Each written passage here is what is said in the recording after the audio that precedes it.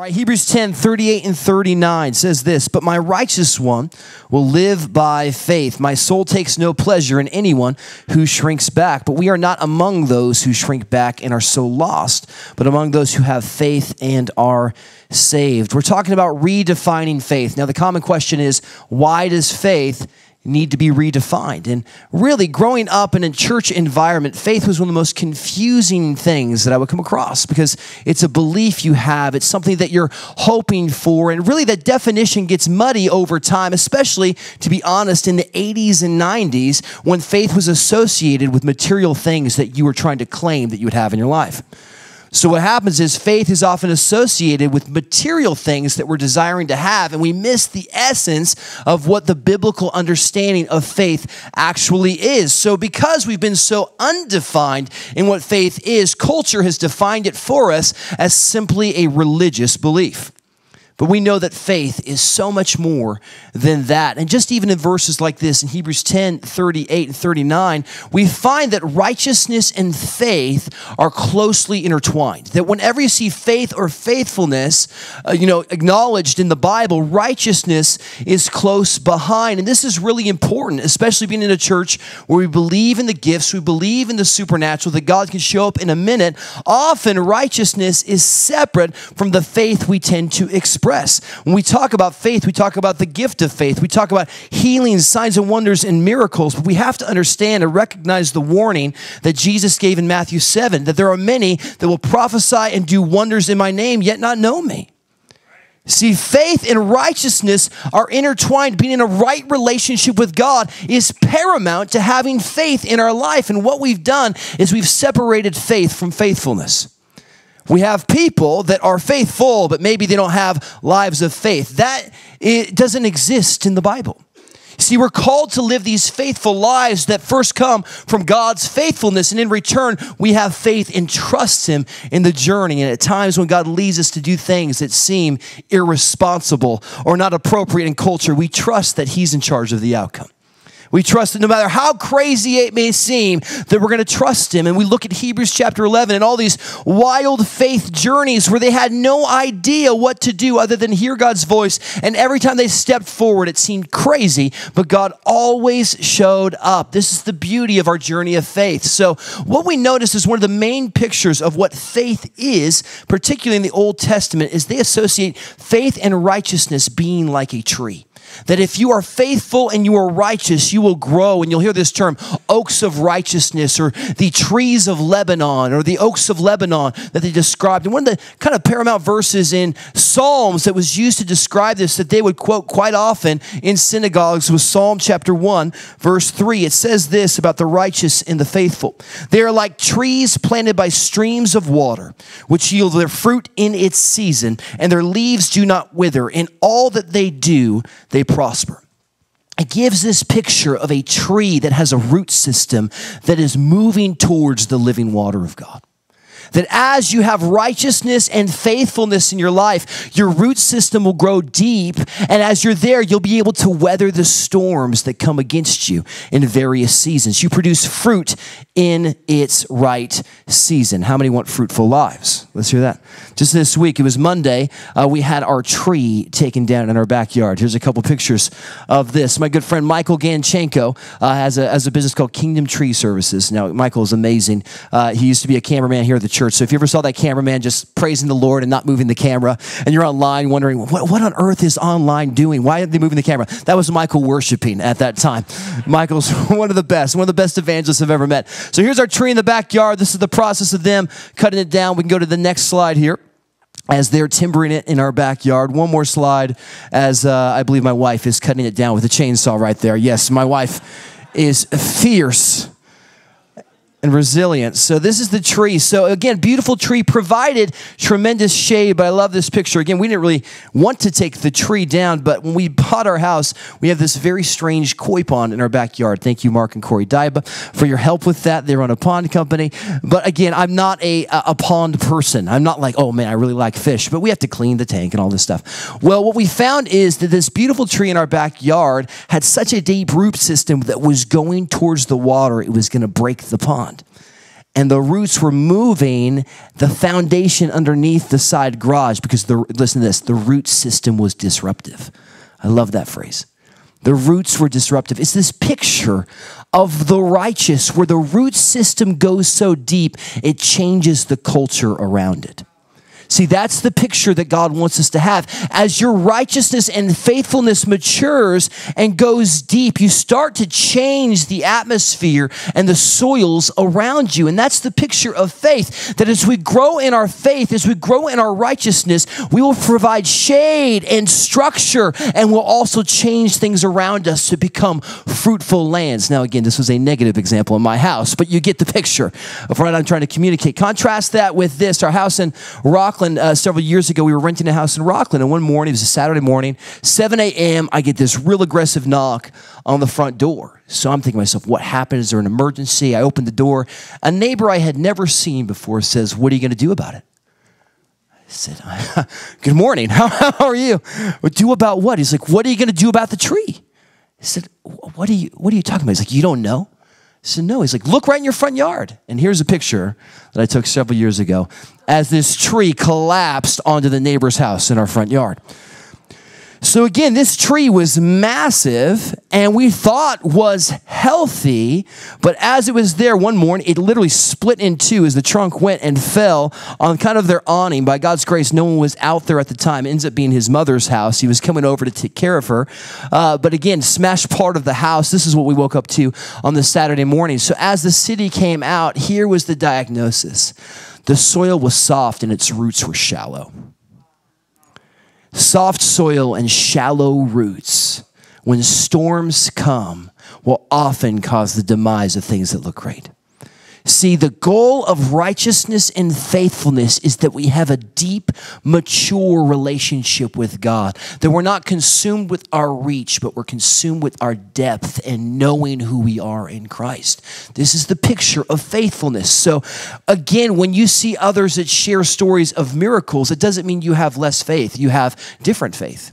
It's expressed in different ways. The goal is faithfulness. Do you trust what God is leading you to do? Will you withstand the storms by the faithfulness that you've matured in your life? This is the context of Hebrews 11. It's about an encouraging word to those that were facing trials of various kinds. Hebrews chapter 10, verse 32. But recall those in earlier days when after you had been enlightened, you endured a hard struggle with sufferings. How many have endured some hard struggles with sufferings in their life? This is who they're writing to. Sometimes being publicly exposed to abuse and persecution, and sometimes being partners with those that were treated. For you had compassion for those who were in prison, and you cheerfully accepted, I love this, the plundering of your possessions, knowing that you yourselves possessed something better and more lasting. The faithful acknowledge that we're not living for this life, but the age to come. That the world can take whatever it wants from us. The enemy can take whatever it wants, but cannot take the love and devotion or separate us from the God that cares for you. This is that picture. So this morning, we're going to study a story.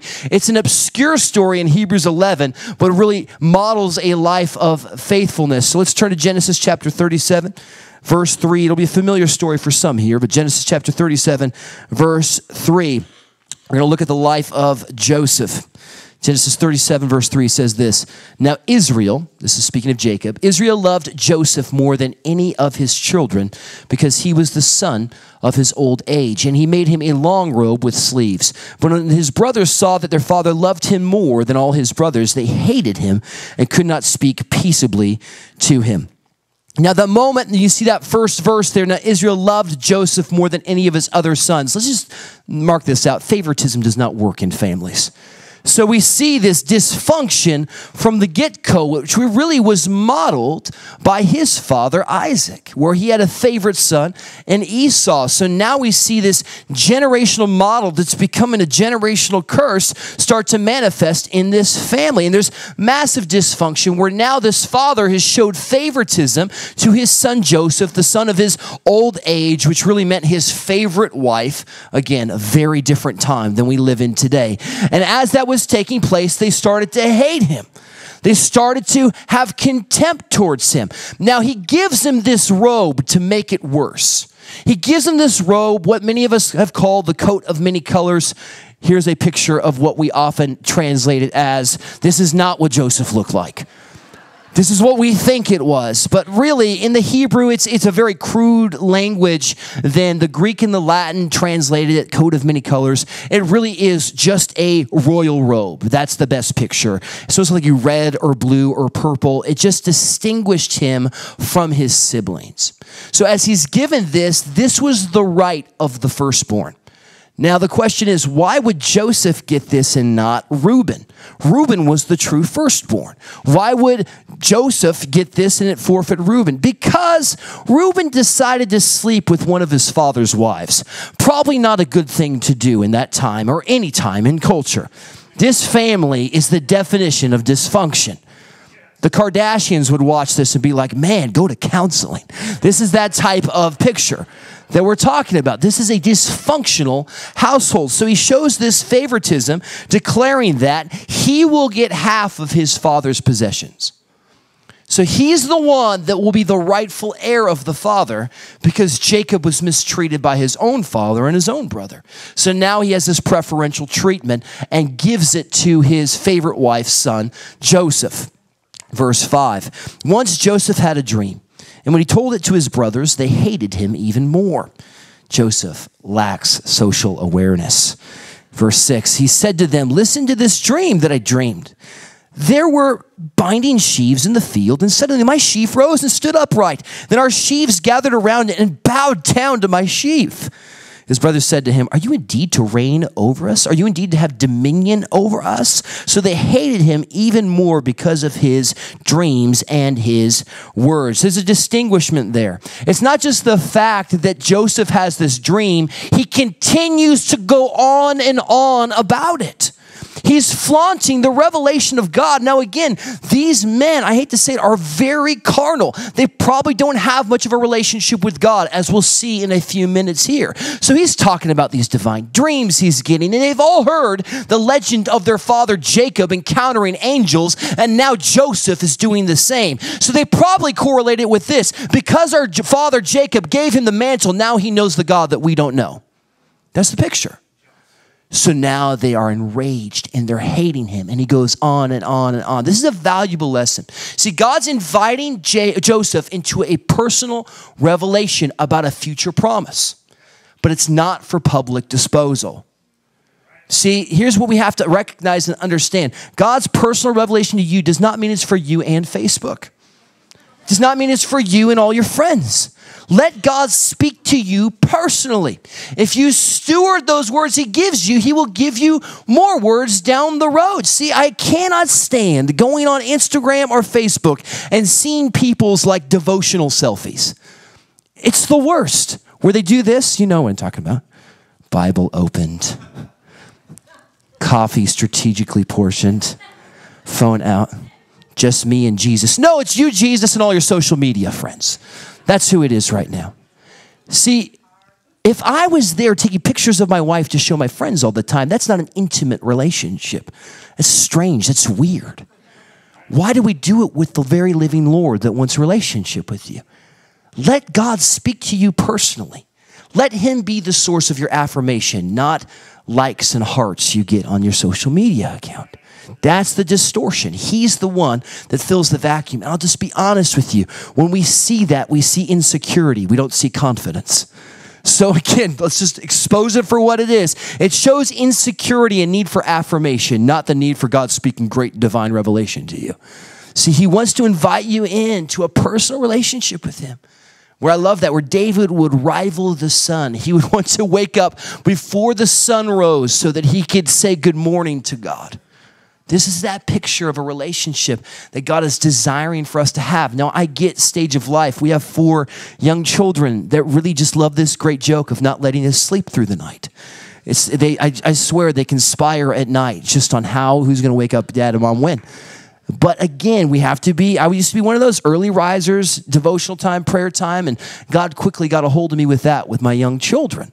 So you have to be creative. The key thing is, how are you connecting with God on a regular basis? How are you meeting him and forming relationship with him? So Joseph decides to flaunt these revelations to his brothers. Verse 11. So his brothers were jealous of him, but his father kept the matter in mind. Let's go and underline that word jealous in your Bible. Now, this is something we don't talk about often, and the word jealousy used here is a very aggressive word. It means to become red, to become heated, to be enraged. This is a vehement anger. See, they've already talked about the hate towards their brother, and they kind of capstone it with this jealousy. Now, in our culture, we are riddled with jealousy and envy, but we've chosen to use the word comparison because it sounds a lot nicer. So we talk about comparison often, and there's these studies now of jealousy and envy going throughout our culture that we just called comparison or interest. Here's a stat that the New York Post said. More than half, 56% of millennials say they've posted a photo on social media to make it look like they were staying, eating, or visiting somewhere more expensive than they actually were to create jealousy and make themselves appear more desirable. That's the picture. More than half the people are trying to create these pseudo-realities to provoke jealousy, or we would call it become more desirable, needing affirmation, and it's continuing to move forward in our culture.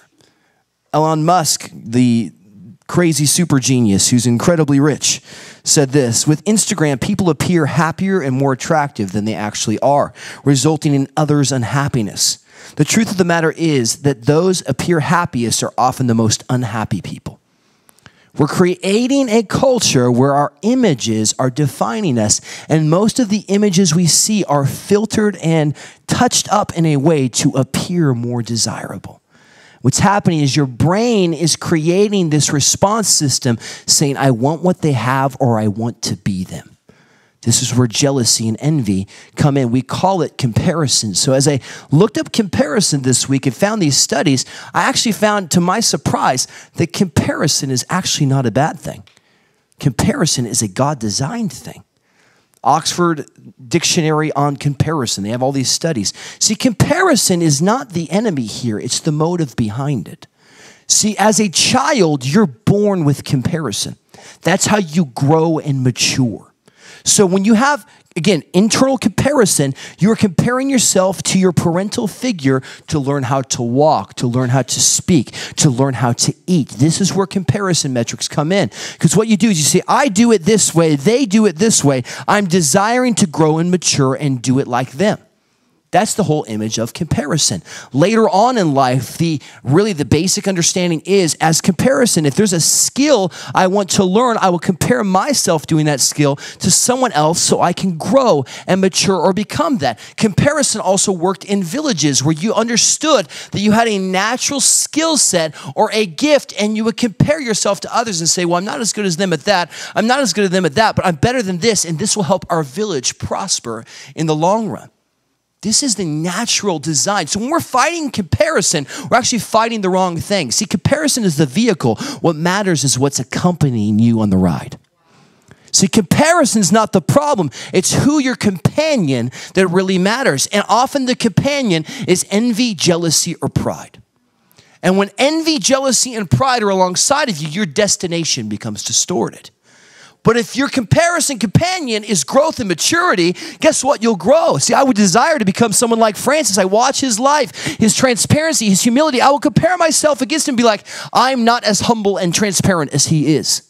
Therefore, I want to grow and model my life after our leaders or those that you respect or desire to be like. What happens with envy and jealousy and pride is they come in and you tend to lower the status of others to help fill the vacuum of affirmation that you desire to have filled that only God can. That's the picture that takes place. Now, envy and jealousy are often used interchangeably, but they're actually different. Now, jealousy speaks of an object of desire. So let's say that Tracy has an object that I desire. I'm jealous for that object. Now, if I were to achieve or gain that object, my jealousy would go away because I have now what I wanted from him. Does that make sense? Envy is its jealous infuriation towards your rival, is what it speaks of. So your rival has something that you desire, but when you envy them, you actually want to see the demise of your rival while you are acquiring what they have. That's the picture. Envy and jealousy move together. Now, we can often think to ourselves, well, I'm not very jealous. I'm not very envious. I don't want a lot of things in my life. They've done studies now that envy and jealousy change with age. That as you get older, you actually struggle with different desires that you work with. Here's one study real quick before we move on. Jealousy and envy across adulthood. This is the slide. Teenage and 20s, you envy social success. So when you look around, you evaluate your peers and you compare yourself with them to determine if you're better than them by the friends you have or the image you carry. That's the greatest struggle that we have in our teenage and 20s. 30s and 40s becomes occupational success. What you've accomplished in life. So you have a good job, you're getting paid better in this way, or they've done more than this, or they're just taking this vacation, I'm not taking that vacation. That's the envy and jealousy that we tend to struggle with. Lastly, when you're in your 40s, late 50s and 60s, it's wealth. It's what have people acquired? What do they have that I don't have accumulatively? The spouse, house, cars, boats. We have to keep ourselves in check. So the Bible talks about, we are never unsusceptible to these things. We have to ask ourselves, what are those things, those ways that the enemy is trying to lure me away from the call that God has for us?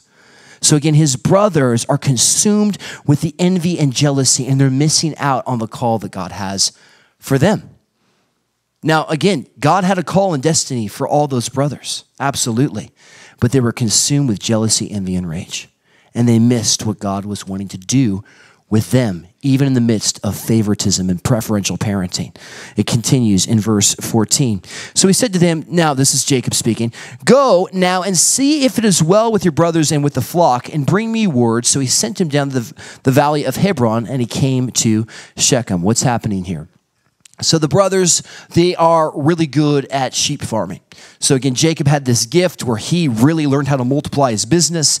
And from that place, they've now inherited their dad's business. They would take them to different pasture lands in different seasons to feed these sheep. So they had, probably near 1,000 sheep, realistically, that they are herding together. So they're sent here, and they go a great distance. They're about 50 miles away.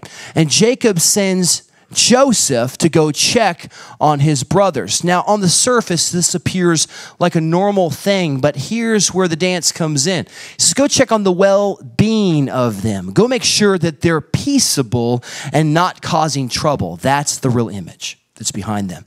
So Jacob sends Joseph to go babysit his brothers when there's already great contention between them. Why would he need to do this? Well, in Genesis 34, the brothers slaughtered a bunch of people in Shechem because they took advantage of their sister Diana. So this is a very violent brotherhood. So they now go to the place. He lets them go to the place where they've caused previous trouble. He knew they were going to Shechem. He knew that they were going there, and he allows them to do so after they've already pillaged that community. So he says, can you go check on them and make sure they don't cause any trouble? What we really have here is an issue of an absent father. This is a father abdicating his responsibility. He compromises the safety of his son because he doesn't want to address the problem in the family. See, these are out of control kids that this father has abdicated responsibility with, and is not stepping into his rightful place as leader of that household. Now again, I have a very strong wife. I love my wife. We are strong together. We are co-parent models. But again, I know that responsibility for the house between me and the Lord falls on my shoulders. I have to hear what God is saying to my family collectively with my wife, but follow directions at times that may seem counterproductive to what the world is showing us to do. Jacob has forfeited that responsibility and is endangering his son. This is a challenge to step into rightful positions of leadership. If you're a single parent, this is a challenge to step in rightful positions of leadership and not putting unrealistic responsibility upon our children. That's really responsibility we should carry out. So he compromises his teenage son's safety, sends him on a 50-mile journey by himself without any companions, under-resourced. It's a very bad decision. Number one lesson we learn from Joseph, don't go anywhere alone. We're not called to travel on our own. Community Sunday for a reason. Mark was like, how are you going to get community in here? I got it, Mark. Do not travel to the destinations you're called to on your own. The biblical model is they always had people alongside of them. Jesus never sent his disciples out on their own. They were sent 2 by 2. We see this model over and over again. Paul had companions. Peter had companions.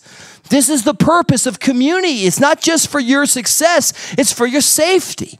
So when you have them around you, they have your back. They're with you. They're moving forward. He goes under-resourced. He travels approximately 65 miles. So just to give a picture of this, this is the equivalent of traveling from Sacramento to San Francisco on foot.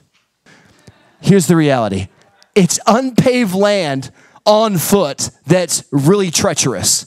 That's like walking from here to San Francisco.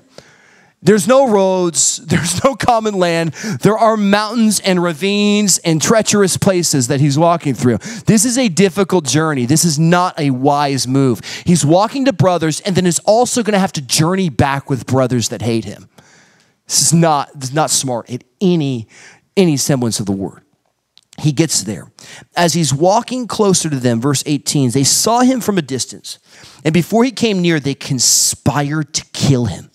They said to one another, here comes this dreamer. Come now, let us kill him and throw him into one of the pits, and we shall say that a wild animal has devoured him, and we shall see what will become of his dreams. This just breathes of the enemy.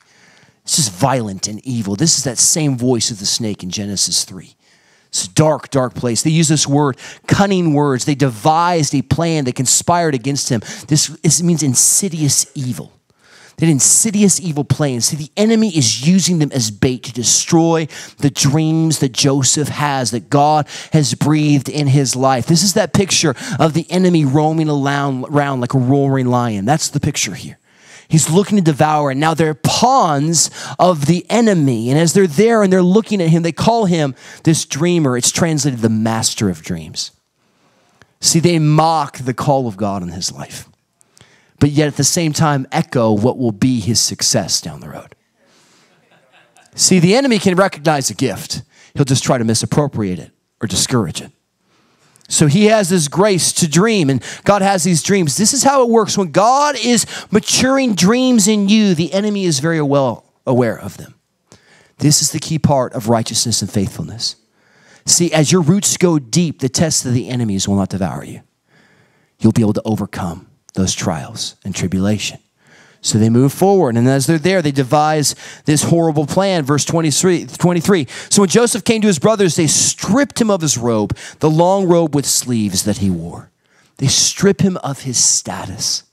They strip him of his identity. Here's the important lesson for us to learn. Your status is not your significance. Your status is not your significance.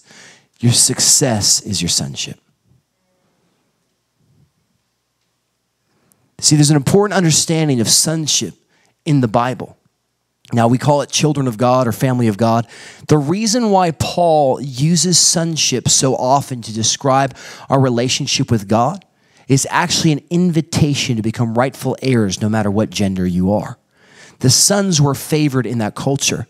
So when Paul would declare that you were sons of God, he was inviting the women of those communities into a relationship as heirs with a premier inheritance. That's the whole picture. So you're invited into equal standing. So they strip him of his significance, but the key lesson is God does not see your significance in your status. Your significance is defined by who he says you are as his children. That's the picture. They're there and he's left vulnerable. He's left naked. They throw him into this pit, verse 24. And they took him to the pit. They threw him in and the pit was empty and there was no water in it. They use a double word here to say how chilling it is, how cold it is, how dark it is. There's no light available in this cistern. And as he's there cold, damp, and naked in that dry place, we learn that this is the preparation for our future purpose. See, God uses your present pain for future purpose. What happens a few years down the road, actually many years down the road? He helps save a people from a severe famine and drought. It's in those dry places that God produces pain in you that allows you to overcome and accomplish future promise and purpose. Whatever the painful dry place you're in right now, I guarantee God will redeem it down the road. God will use that as a lifeline of purpose and help to others in time of need. This is that dry place. You're in it right now. We often want to forsake the dry place and leave it behind. That's the maturation process. That's the refiner's fire. That's when the gold is most purified. And he's in this dry, dark place, but will he allow the Lord to fulfill him? And as they're there, they start to conspire, and Reuben goes off. And Reuben actually had a soft spot for Joseph, and he starts to allude of, well, why don't we not kill him? Why don't we sell him? So he's thinking he can devise a plan. He actually has a good heart in this. He's come to understanding that what they've done is wrong. So Reuben goes off probably to tend the herds, but as they're there, some traders come. They say, yeah, let's sell them off. And they're there eating over the cistern their brother is trapped in. This just shows the callousness of hate and hurt that they have. And as these traders walk by, they decide to sell their brother for 20 shekels. Now here's a picture of a shekel that we can see at the time there. A shekel was maybe a day's wage. About a half a shekel was a day's wage. So they sell him for 20 shekels. Now, a university did a study on what that was actually worth at the time. 20 shekels was the price of a female slave, which was actually considered, again, God's grace, we live in a different time, lesser than half a man is what they sold him for. So they sell him for 20 shekels, but they then divide it amongst 10 brothers. So as the 10 brothers are there, each person gets 2 shekels. Now these men are sheep farmer. The cost of a sheep was 2 shekels. They exchanged their brother for just some more cattle.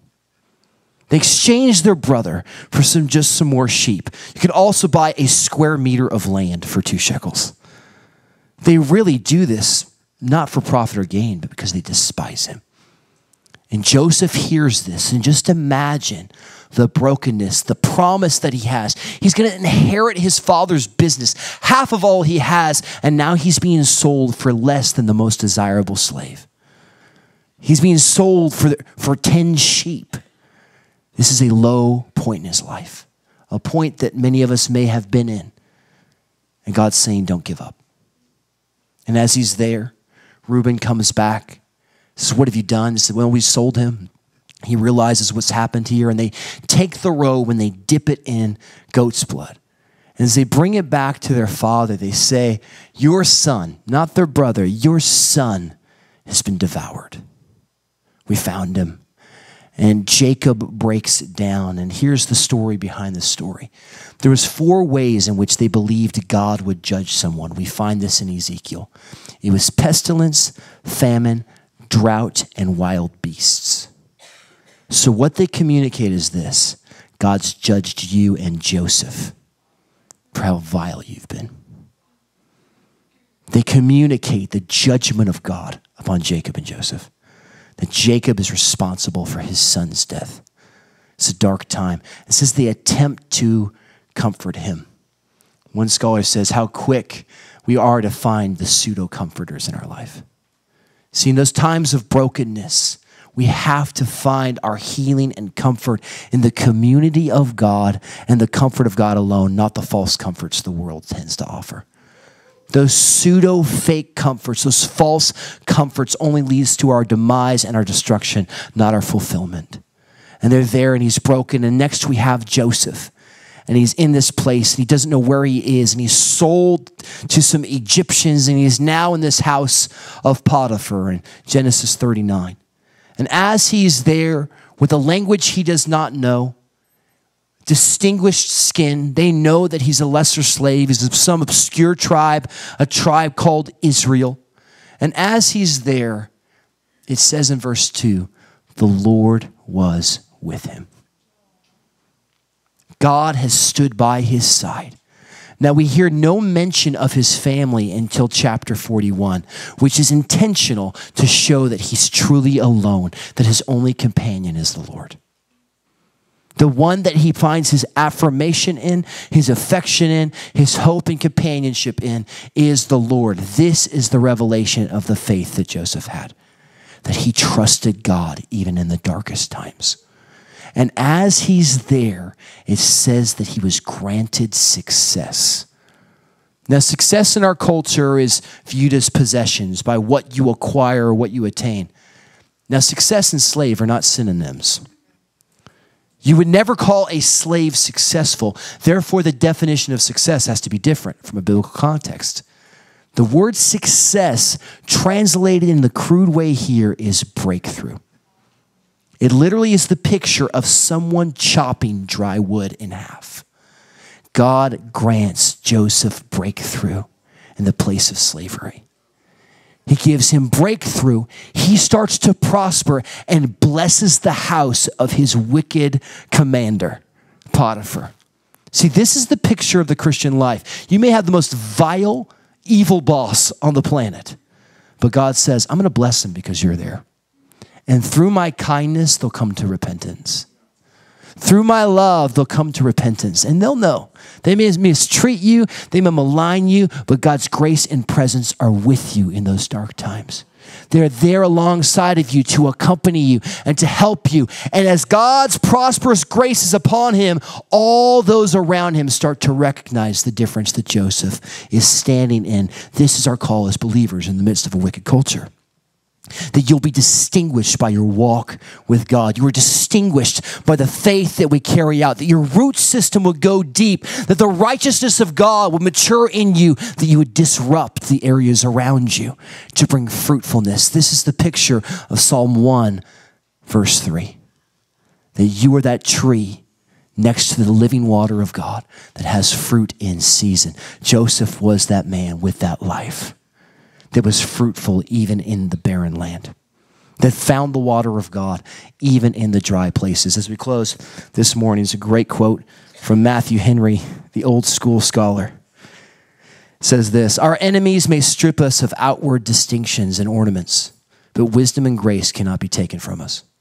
They may separate us from friends, relatives, and country, but they cannot take us from the presence of the Lord.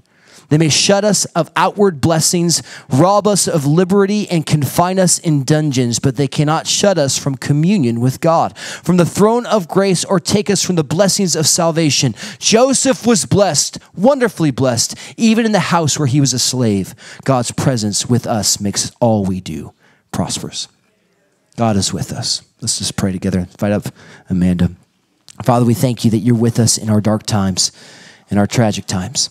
That God, right now, there are some here that are in dark, dry places where there is no water. God, we thank you that you are the one that provides water for our souls, hope when there is no hope, help when we seem helpless. God, we pray that you would come and extend your hand and affirm your presence with my friends today, as they are struggling with their faith, as their faith feels fragile, as they feel like there's no hope or resolve near them. God, we thank you that you are by our side in those dark times and dark places. Just right now, eyes closed, you say, you know what? I've been in a season of trial, and I need to know that the Lord is with me. Just lift your hand up if that's you. Father, we just thank you that you are our comforter and our friend, that we are not alone, that you are with us, that you never leave us or forsake us. Nothing can separate us from the love of God that you have towards us. Lord, we just come against discouragement, the breaking that many have experienced.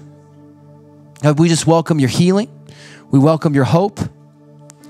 Lord, we silence every lie of the enemy that would say that you are lesser than. God, we receive the life and promise that you alone have for us.